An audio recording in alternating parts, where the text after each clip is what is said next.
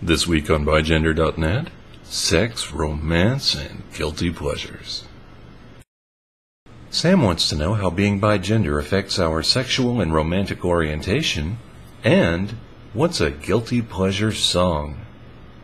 I'm going to tackle the second one first. Behold what is almost certainly the only Zune in Mississippi bearing a trans equality sticker. This Zune contains it all. It's got cheesy Mexican pop music, erebede. It has Korean dance music, hyori. It has bad 80s pop. It's got it all. I'm a lover of cheesy poof, guilty pleasure music. It gets me through the day. I don't know if I can pick just one, but one that stays with me through my entire life is Don't Go Breaking My Heart by Elton John and Kiki D. Don't go breaking my heart, I really have no shame. There you go, Sam. I know, it's not from the White Album.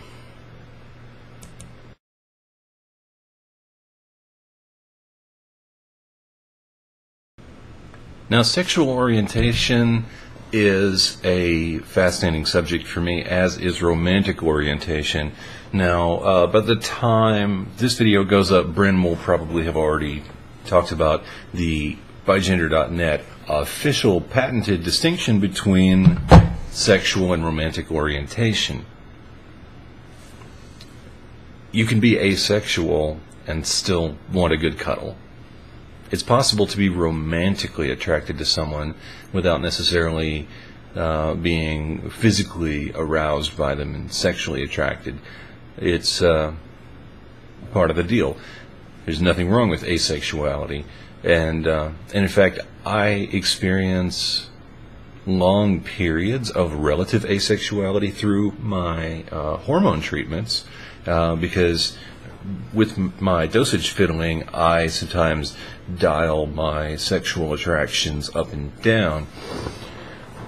But some people are just plain old-fashioned asexual. It's just the way they're wired. So, there you go. I'm going to stick with kind of a general umbrella. What do I like and how do I think bigender ties into it? Well, in a nutshell, I am bi stacked upon bi. I do not discriminate based on gender alone when determining whether or not to reciprocate affection from another.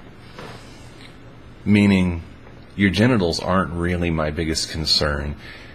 Are we compatible? Are we into each other? Do you and I find each other hot? You know, these are some of the things that are going to be more relevant factors when I'm interacting with someone. But as far as the bigender part goes, when I think about being physically intimate with someone, or even just, say, going out for dinner, it kind of becomes relevant because sometimes I want to be handled in a manner consistent with how one might handle a female within certain cultural norms that matter to me, you know.